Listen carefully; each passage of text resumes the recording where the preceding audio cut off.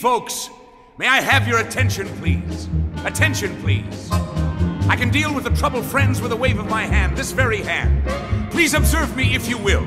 I'm Professor Harold Hill, and I'm here to organize a River City Boys band. Oh, think, my friends, how can any pool table ever hope to compete with a gold trombone? Ra-ra, ra-da-da-da-da-ra-ra. Remember, my friends, what a handful of trumpet players did to the famous, fabled walls of Jericho. Oh, billiard parlor walls come a-tumbling down. Oh, a band will do it, my friends. Oh, yes, I said a boys' band. Do you hear me? I said River City gotta have a boys' band, and I mean she needs it today. Well, Professor Harold Hill's on hand. River City's gonna have her boys' band. As sure as the Lord made little green apples, and that band's gonna be in uniform. Johnny, Willie, Teddy, Fred. And you'll see the glitter of crashing cymbals.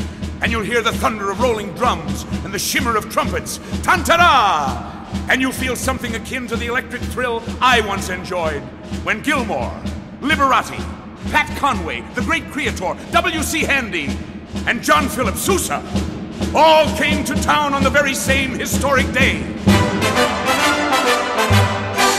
76 trombones led the big parade, with 110 cornets close at hand. They were followed by rows and rows of the finest virtuosos, the cream of every famous band. 76 trombones caught the morning sun, with 110 cornets right behind. There were more than 1,000 reeds springing up like weeds. There were horns of every shape and kind. There were copper-bottomed timpani and horse platoons, thundering, thundering all along the way. Double-bell euphoniums and big bassoons, each bassoon having his big fat say. There were 50 mounted cannon in the battery, thundering, thundering louder than before. Clarinets of every size and trumpeters who'd improvise a full octave higher than the score.